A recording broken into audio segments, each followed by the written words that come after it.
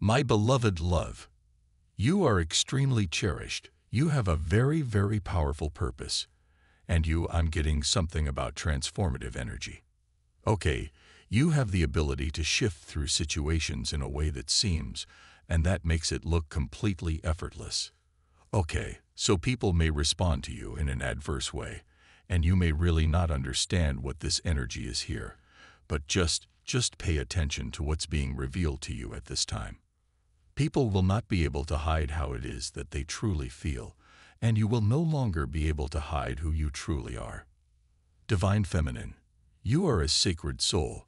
You are here to create. You are here to love. You are here to have a full experience and to be a sovereign being. You have massive, massive birthrights. Okay, you're here to love. You're here to experience abundance.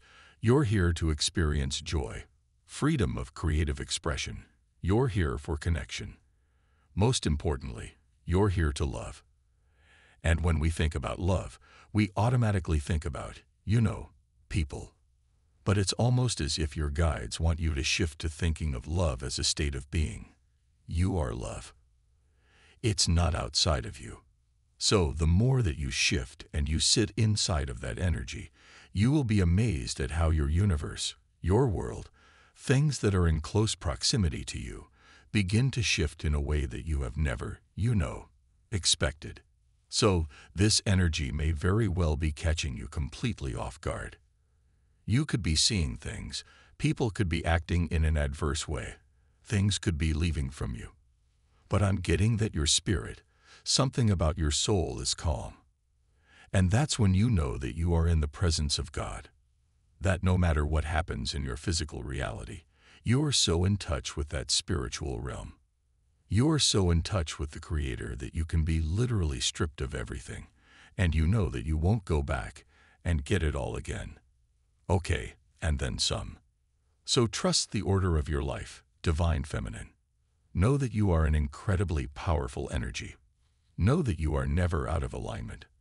Know that everything that happens in your life has a divine purpose, even the lower energies that you have aligned with, because there's something here about karmic energy or karmic lessons.